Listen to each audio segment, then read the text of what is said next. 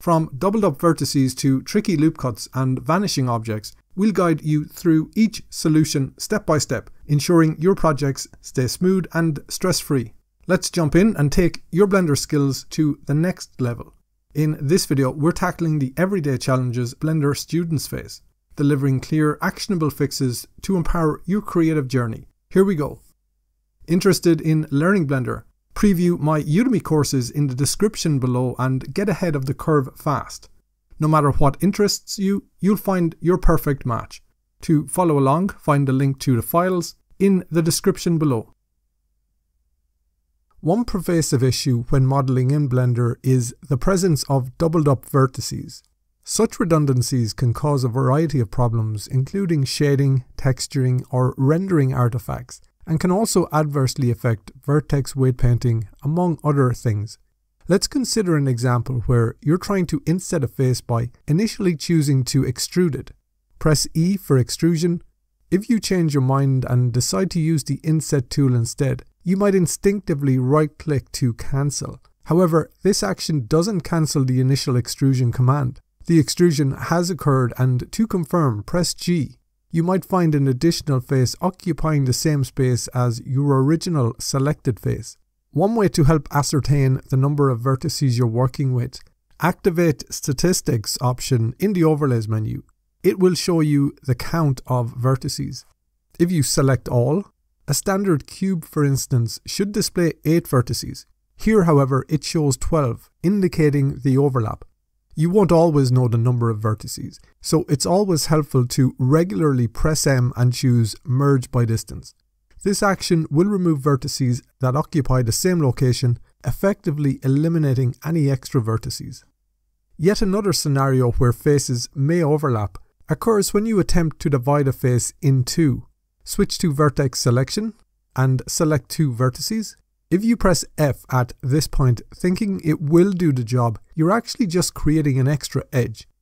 To visually isolate this, select the adjacent face and press H to hide it. This reveals the extra edge. We can select the edge and press X to delete. To make the face visible again, press Alt plus H. To correctly split the face in two, switch to Vertex Selection mode. Select 2 vertices and then press J to join. This will divide the face approximately without adding extra unwanted geometry. The next common problem that arises in Blender is with loop cuts not functioning as expected. Loop cuts are a valuable tool for adding extra edges to your mesh, serving to increase detail or maybe exert greater control over the subdivision surface modifier. You may encounter instances where pressing Ctrl plus R to activate the loop cut tool does not yield the expected results. Specifically, you may find that only a single vertex appears as an option, which you can observe at the top of the edge. If I move my cursor down the mesh here, you'll see a preview of an edge, but the loop cut still won't fully connect from top to bottom or wrap around the mesh as intended. The culprit behind this behavior is often an n-gon in your mesh.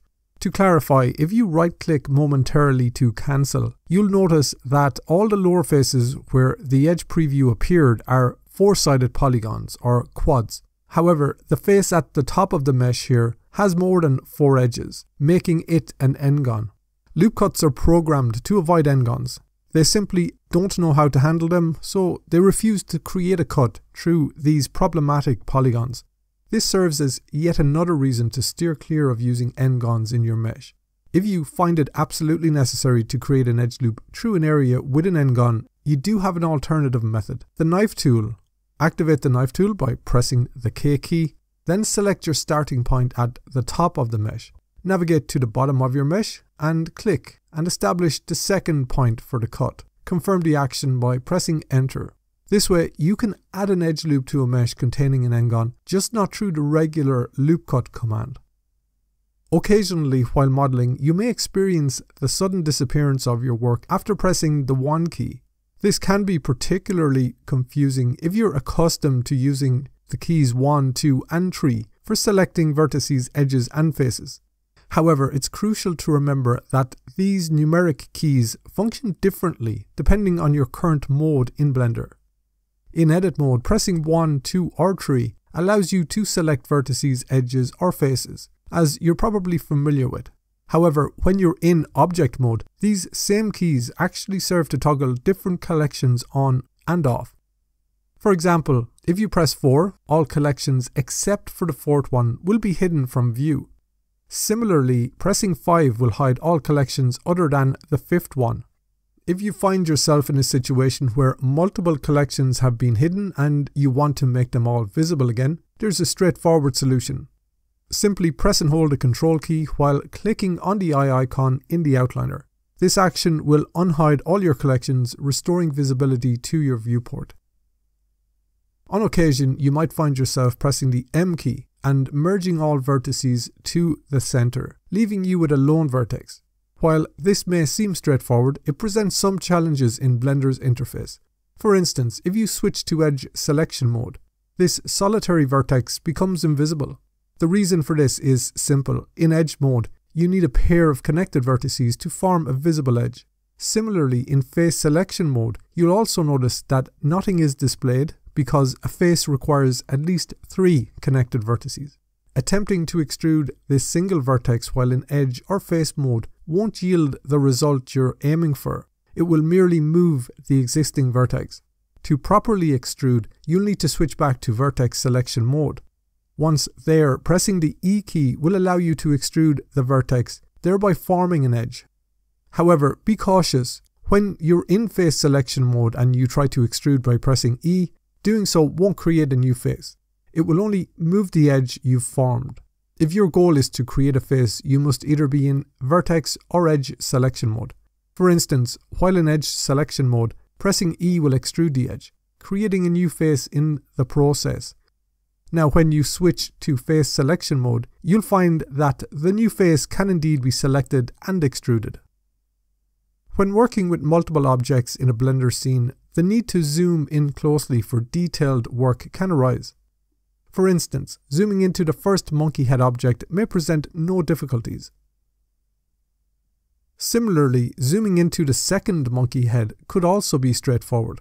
However, when you attempt to zoom into the last one here, you might notice that your zooming capabilities are suddenly more restricted. The reason for this limited zoom range can be attributed to the view mode you're currently in, typically user perspective. One way to circumvent this restriction is to switch your view mode to orthographic. Unlike the perspective mode, orthographic view removes the limitation on how closely you can zoom into an object. To switch to orthographic view, use the relevant controls in your Blender interface. Once you're in this mode, you'll find that you can zoom in extremely close to your object without any hindrance. Alternatively, if you prefer to work in user perspective mode but still want a workaround for the restricted zoom, you can engage the fly mode. To enter fly mode, press Shift along with the tilde key. In this mode, you can use the W, A, S and D keys to navigate around your scene freely. Once you're at a desirable viewpoint, simply left-click your mouse to exit fly mode and lock in that position. This provides another effective method for circumventing zoom limitations in Blender. When working on a Blender scene, you may inadvertently press the spacebar, causing unexpected movements or disappearances of objects within your scene. To understand why this is happening, let's consider an example. Say you select an object and move it to a new location, then advance the timeline to frame 100. Now move the object again. In each of these instances, Blender automatically adds keyframes that record the object's transformations, such as position changes. The root cause of this automated behavior is the auto keying feature, which is usually toggled on via this button. When enabled, this feature automatically adds keyframes to the timeline for any changes you make to an object's properties, like position, rotation, and scale. Essentially any attribute that can be keyframed. Although the auto keying feature is invaluable when animating, it can become an annoyance if it's turned on unintentionally, especially if you're not aware of its capabilities or forget it's activated. Therefore, if you notice objects moving or changing in unexplained ways, it would be prudent to check the status of the auto keying button to see if it's enabled and toggle it off if necessary.